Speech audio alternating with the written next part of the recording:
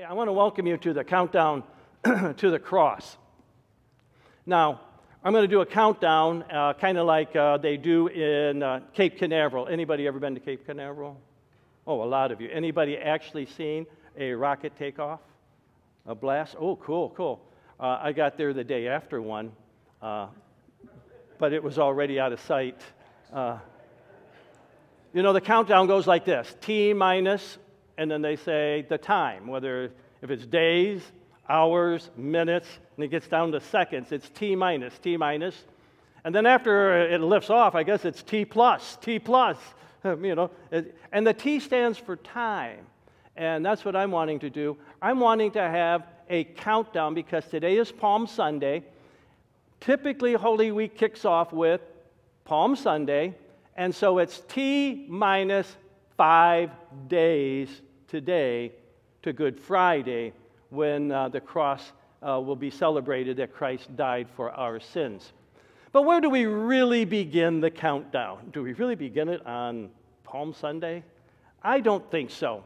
Because it says in the book of Revelation this, that Christ is the Lamb that was slain from the creation of the world. Jesus was in the mind of God. This is just mind-boggling for me when I think about the theology of who God is. You see, in Acts, it says that in Him we live, move, and have our being. God created, and creation is not outside Himself, it's literally inside Himself. So all creation and time itself was created by God because time is nothing more than the relationship of part of the creation to itself. That's all it is. And so Jesus made a statement. He said, before Abraham was, I am. That's mind-boggling. He said, I am right now, present tense, before Abraham. This blows my mind because He is eternal.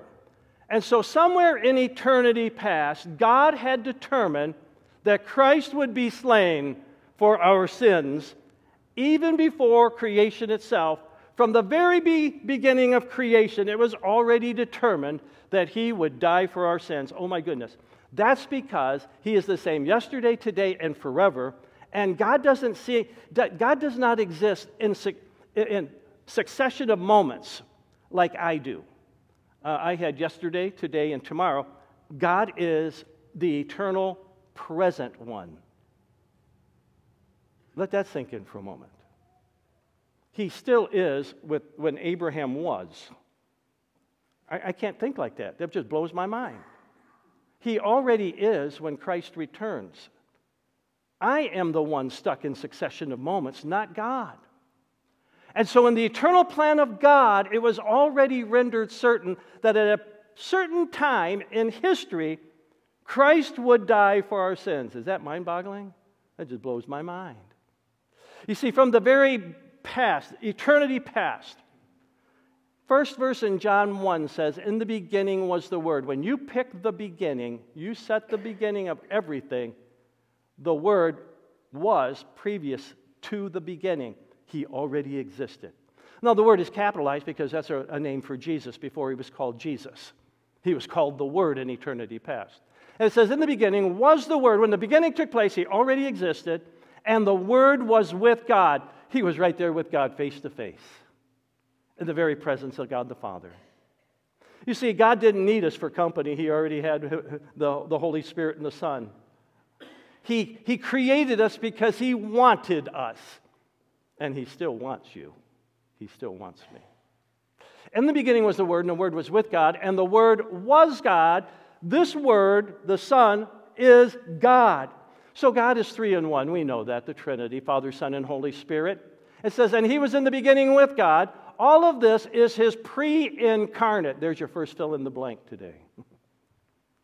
He is in pre-incarnate. Pre means before. Incarnate, the word in means in. Carnal means flesh. Before He was in flesh, He existed for all eternity. So I got to start the countdown from eternity past. Wow.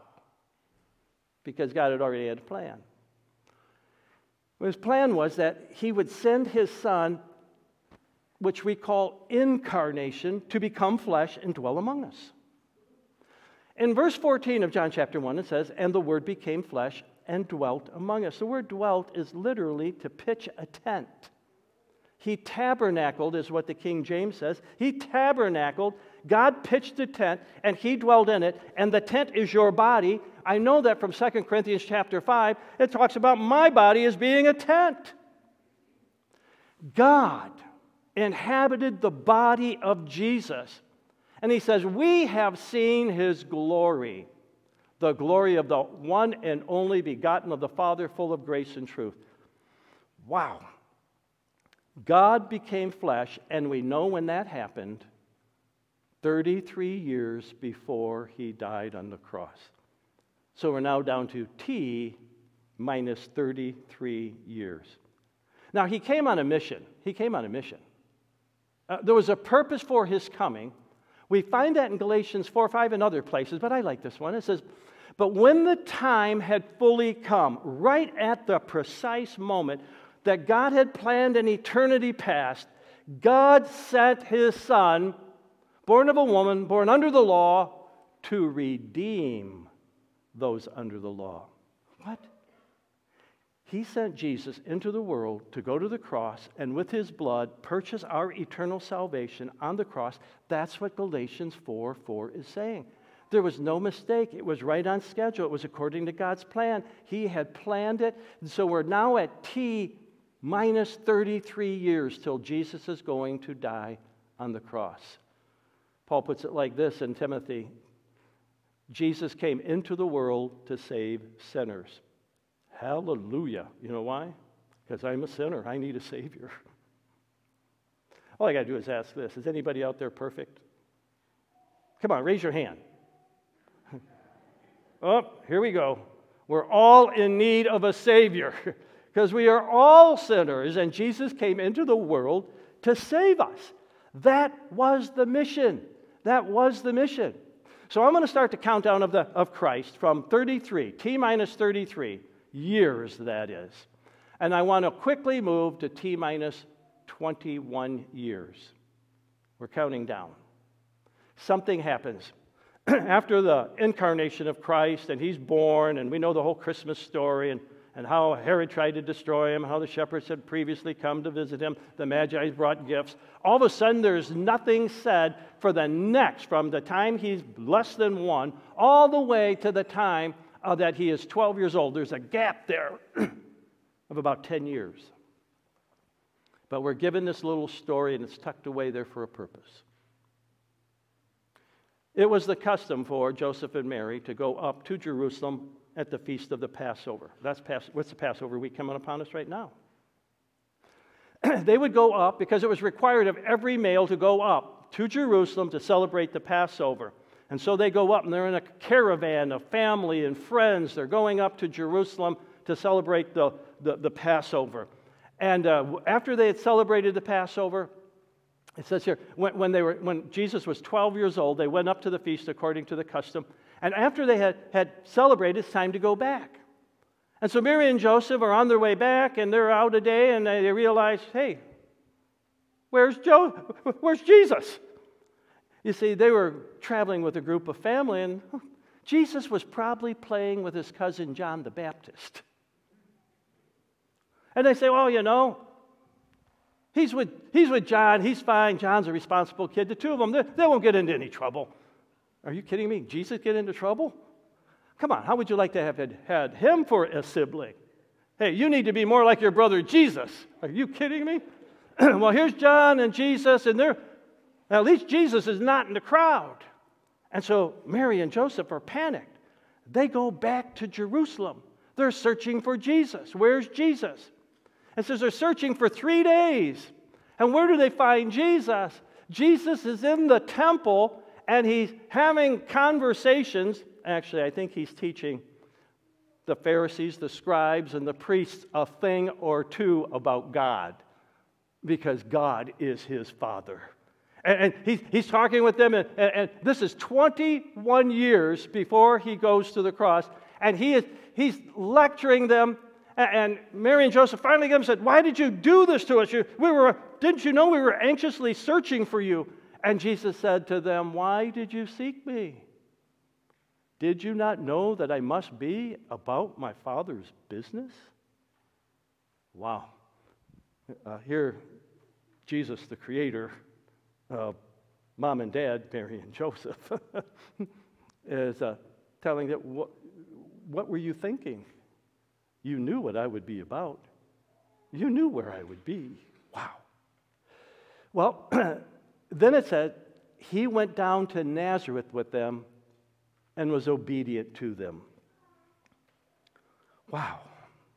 Almighty Creator putting himself under the authority of rather flawed parents. First of all, they lost the child. Then they didn't know where to find him. Have you ever lost your child? I took my son Jonathan to church with me one time while I was studying, and for the day, he was a preschooler. And I was giving my wife a break, and then I went home for lunch, and I went through the door. My wife said, "Where's Jonathan?" And it dawned on me. Oh, I took him to work with me, but he got sleepy. I put him down to sleep in the nursery. Came lunchtime, I was hungry, forgot he was there. I left and went home. "Where's Jonathan?" I said, "What do you mean, where's Jonathan?" She said, "You took him to church with you. What'd you do with him?" Oops. So I jumped in the car, raced back, got my son. He was still sleeping in the nursery. Woo! But Mary and Joseph, they lost Jesus. Are you kidding me? They're flawed parents, and God, the Creator, puts himself under their authority, and he is obedient to them, and there's a reason why. In Romans chapter 5, it says this, "For just as through the disobedience of one man," referring to Adam in the garden disobeyed God, "they ate of the fruit of the knowledge of good and evil, and because the day that you eat thereof you shall surely die." When he did that, it says, "For just as through that disobedience of one man, the many were made sinners," all of us. He fell into sin, he passed that sin on to all of us. Why am I a sinner? I get to blame it on Adam. But I am Adam. I'm part of the human race. As a human race, I'm a fallen sinner. It says, just as through disobedience of one, so also through the obedience of one man, Jesus, the many will be made righteous. Wow. Theologians call this the active obedience of Christ. And by that they mean Jesus had to be actively obedient to every command of God in order to qualify to be your Savior and my Savior too. If Jesus had disobeyed at any one point, he would have been a sinner and had to die for his own sins. But he is the obedient Son of God, who is able, as a qualified, sinless person, to take your sin as a substitute and bear it in his body on the tree. Wow, this story is so important. Jesus is our qualified Savior. When Christ came into the world, he said, "I have come to do your will, O God." He was on a mission to save us. But to save us, he had to be the perfect person to bear our sins. This is powerful. T-minus 21 years and counting. Let's fast forward. We go to T-minus 3 years. We're skipping quite a few years there now because the scriptures are silent on that. We come down to T-minus 3 years, and we're at the baptism. John the Baptist, his cousin, is baptizing, and he's baptizing in the Jordan River, and people are coming to him. Even his enemies are coming and challenging him about his baptizing. And then one day, John saw Jesus coming toward him and said, now, Jesus is his cousin. And he says, "Look, the Lamb of God who takes away the sin of the world." Jesus is then baptized by John. And as he is baptized by John, he says this, "This is the one I meant when I said, a man who comes after me has surpassed me because he was before me." Wow, this is full of theology. John is saying, You think I got a great ministry going on here? This guy's ministry is bigger than mine. I'm just a voice in the wilderness telling you, look to Jesus, look to Jesus, look to Jesus. He must increase, I must decrease. Then notice what it says next. Because he was before me. Now, he was born before Jesus was born, but he knows that this is the Son of God and that he's the eternal one. He was there way before me, back to eternity. Wow. He said, I myself did not know him. Now, what he means is he didn't know that he was the one. That was cousin Jesus. Man, we used to go up to the Passover together as kids. I even remember the time Jesus got lost in the crowd, John says. He knew him as his cousin, but all of a sudden, God reveals to John the Baptist, he's the one. You are not worthy to take the laces off the sandals on his feet. He says, but the reason I came baptizing with water was that he might be revealed to Israel. And when he baptized him, you know what happened? The Holy Spirit descended like a dove upon Jesus. The heavens boomed with the voice of God. This is my beloved Son.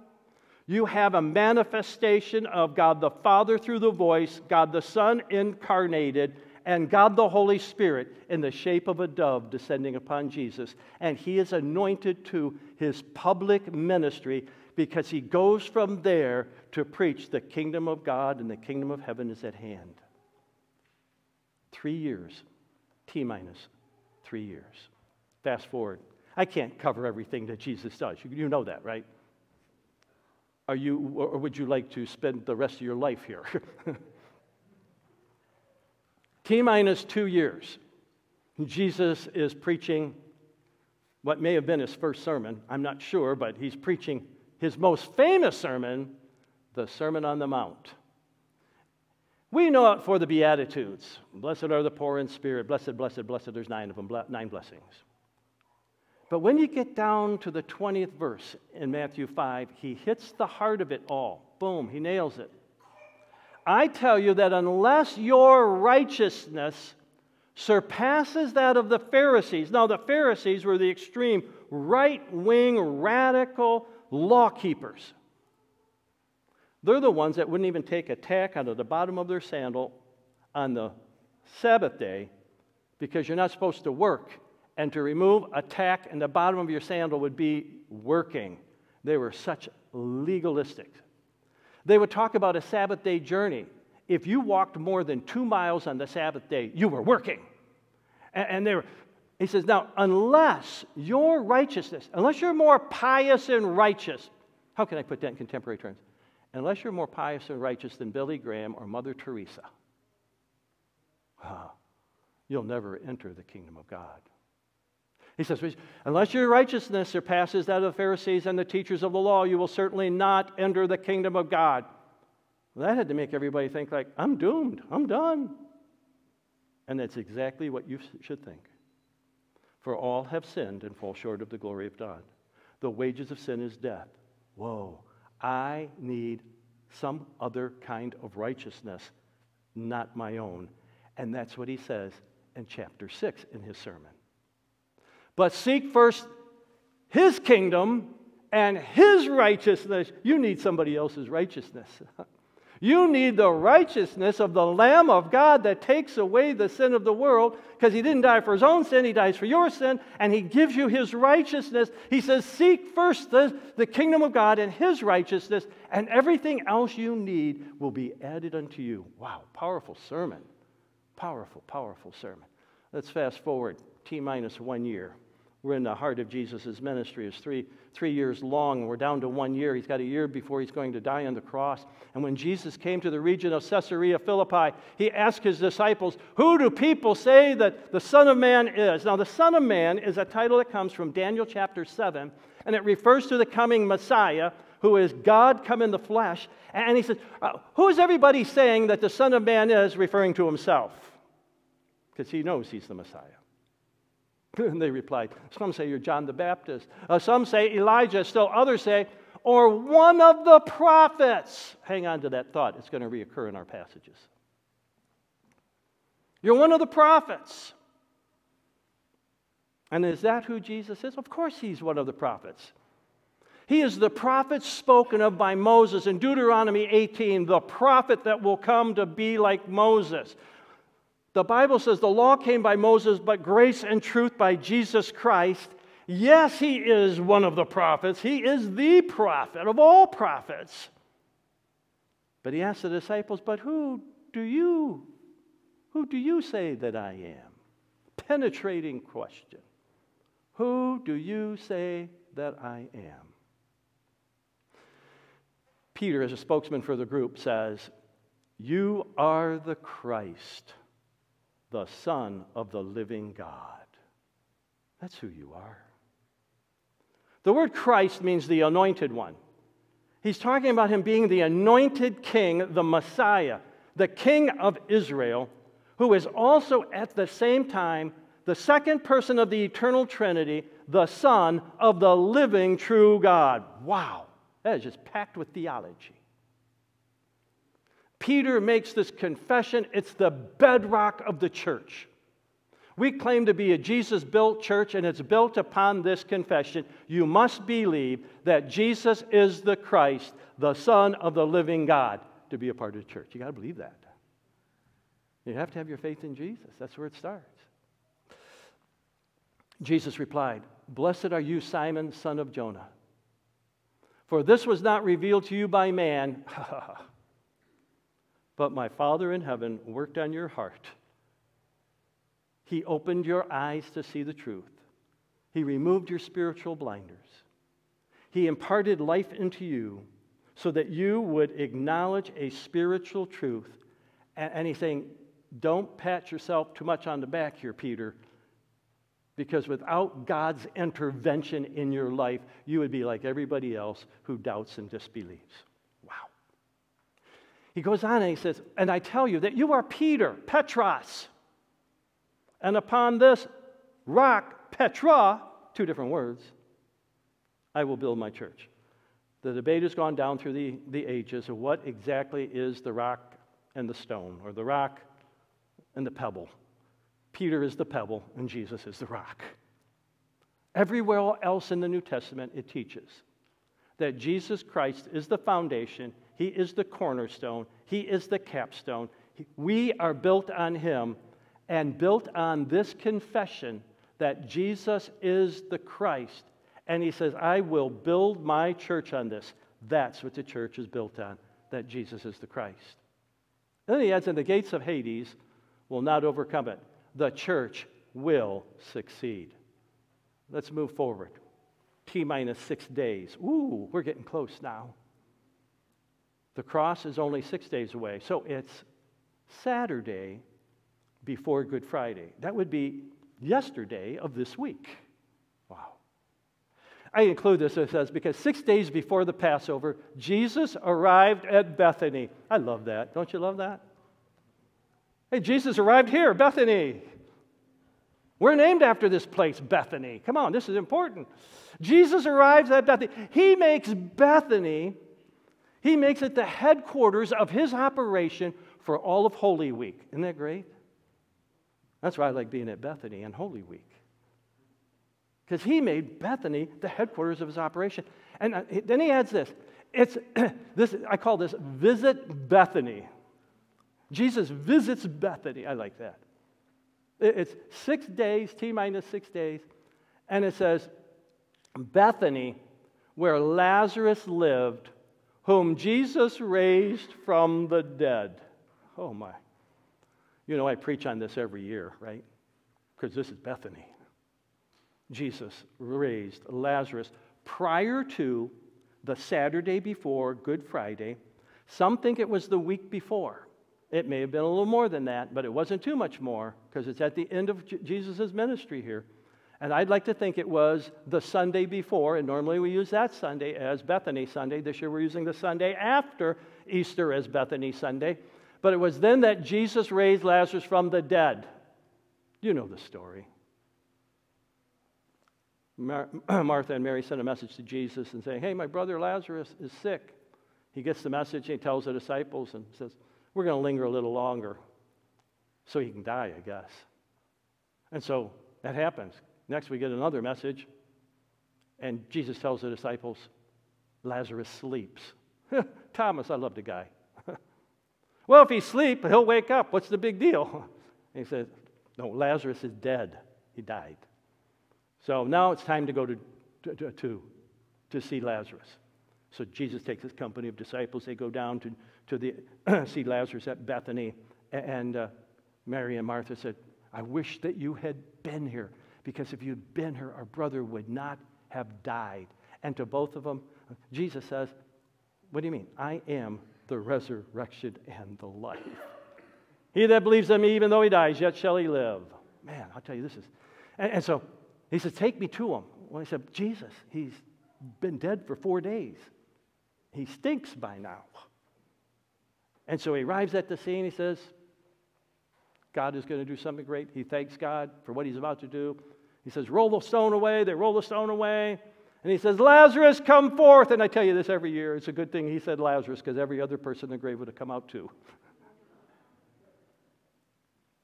Lazarus comes bound out, and they unwrap him. And so Jesus comes back, and he's visiting. I think he's actually staying with Lazarus, Martha, and Mary. I don't know. It doesn't say, but that's where he's at. Jesus, he's visiting Bethany, where he lives. And we're T-minus 6 days, but the next day, Palm Sunday, it's Palm Sunday, 5 days before, Palm Sunday, it's the next day, Jesus is now on his way to Jerusalem. Jerusalem is 2 miles away from Bethany. And so they're taking a little hike. And along the way on their hike, on that day, Jesus found a young donkey and sat on it.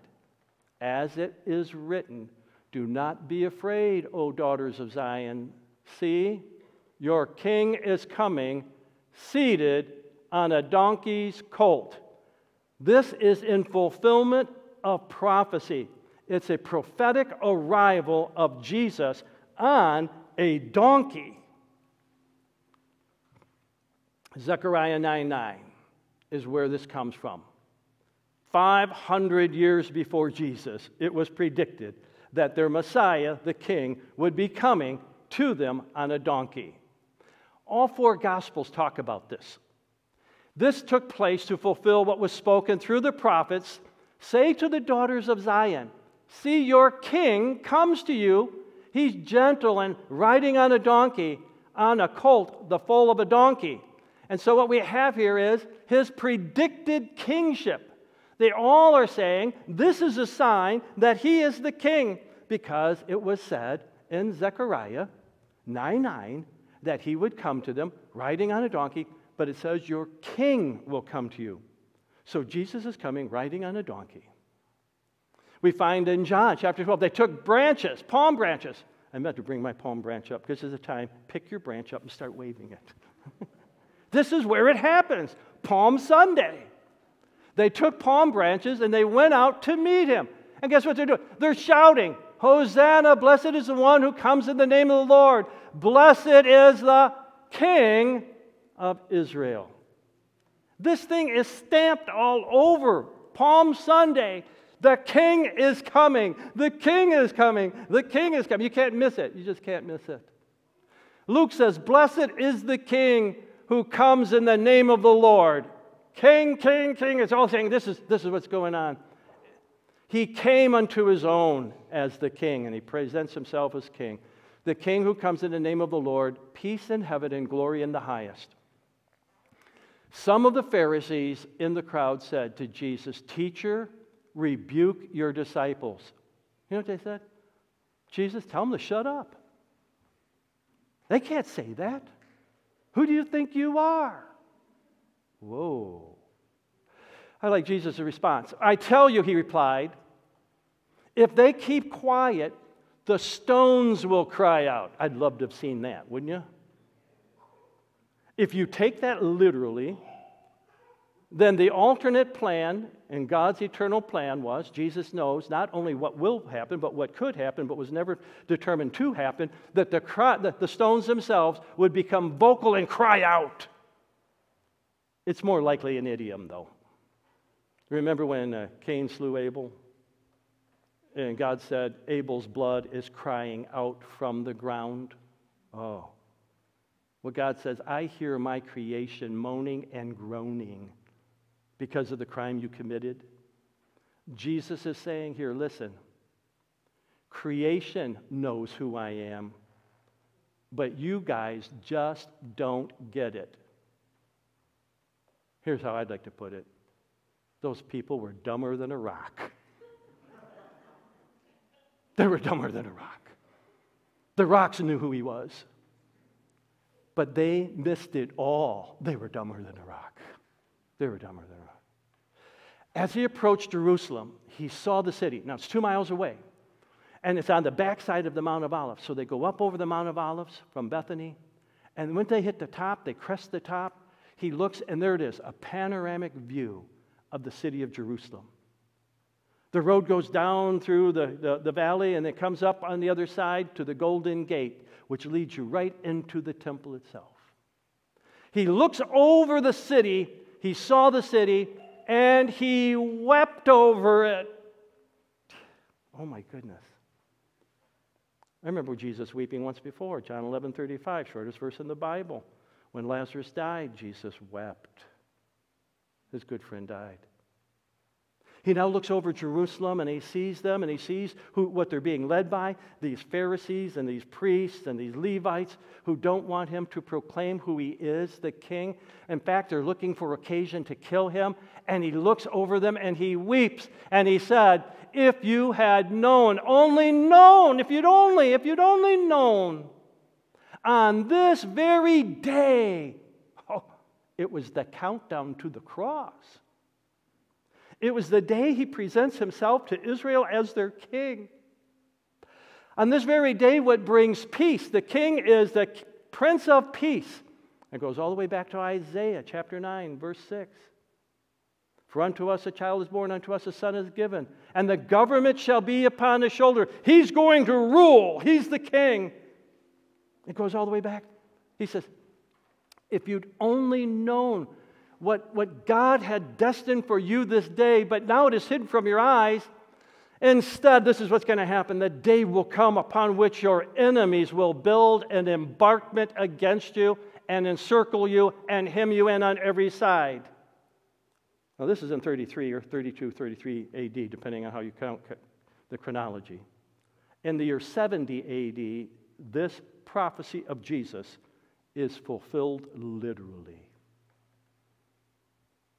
The general Titus of the Roman armies come up against Jerusalem, and of all times, they build this and they attack. It's a 5-month campaign where they destroy the city of Jerusalem. They build embankments, and they do a siege. There's fire, there's war, there's slaughter of innocent. There's all this going on, and it starts on Passover. Passover. It's estimated, because of people coming to Jerusalem to celebrate Passover, there's at least 1.2 million people in Jerusalem at this time. And they attack, and there's a siege. Nobody can get in and out, and they're slaughtering, and they're killing. Just as Jesus said, this was to be your day of peace, but instead it's bringing upon you destruction. They will dash you to the ground, and you and your children within your walls. They will not leave one stone on another. Oh, Titus commanded, and they took every stone from the temple off all the way down to the foundation stones. They literally destroyed the temple. They will not leave one stone on another because you did not recognize the time of God's coming to you. That's a powerful statement. Paul writes to the Corinthians, today is the day of salvation. Whoa. What happens if you are so blind that you don't receive him? It's just like they did not receive their king. The day of salvation could be closed for you, and instead you receive the day of judgment. Whew. Powerful, powerful. The crowds went ahead of him, and those that followed him shouted, Hosanna to the Son of David. Blessed is he who comes in the name of the Lord. Hosanna in the highest. His proclamation of salvation. They don't even know it, but they are proclaiming. In Psalm 118, verse 25, it says, "O Lord, save us," is the word Hosanna. Hosanna! Lord, save us! Lord, save us! It's kind of a reference. King, save us! Rescue us, King! And so the crowd is actually proclaiming their trust and belief in Him as Savior. And when He entered the temple in Jerusalem, the whole city was stirred. When He entered Jerusalem, the whole city was stirred. And they asked this question, "Who is this?" Wow. It's the answer that startles me.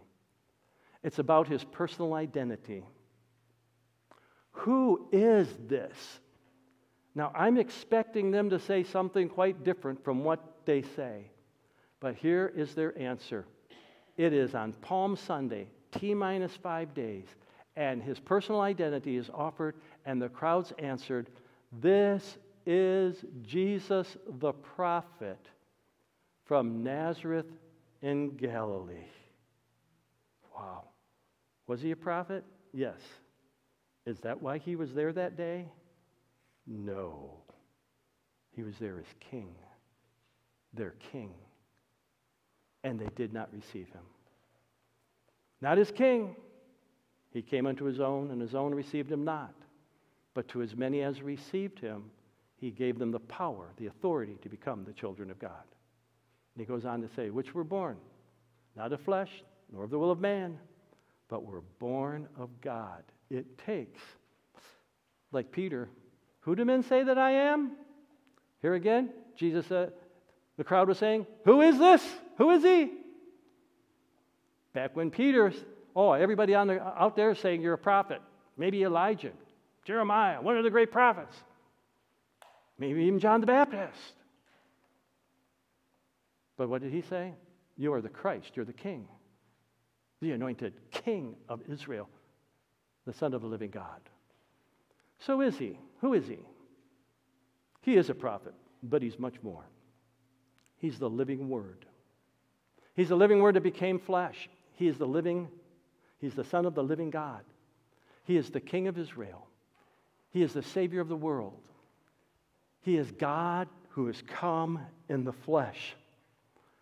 And so the real question today is this: who is Jesus to you? Who is Jesus to you? Who is Jesus to you? I call Him my Savior and Lord.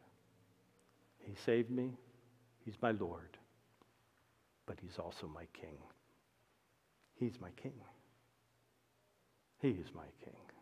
King Jesus. This is T-minus 5 days. In 5 days, we're going to see His impending death. It's just 5 days away. His death's just 5 days away. It says in Mark 11:11, Jesus entered Jerusalem and He went to the temple. On that Palm Sunday, once He got inside, He goes to the temple. He looks around. He does a quick scan of the place. He sees what's going down in the temple. He looked around at everything, but since it was already late, He went out to Bethany with the 12. Guess what? He came back to Bethany. I love this. I love this passage. We're Bethany Church. He should be here. He's in our midst. We should enthrone Him, make Him our King. We're going to pick up here on Maundy, Thursday, counting down all the events. You'll want to be here Maundy, Thursday. It's called Maundy because the word Maundy in Latin is mandate. Mandate. And He makes a mandate that day, okay? Actually, a couple of them. We call it the Lord's Supper. He commands us to take of the Lord's Supper. And we're going to do that Thursday.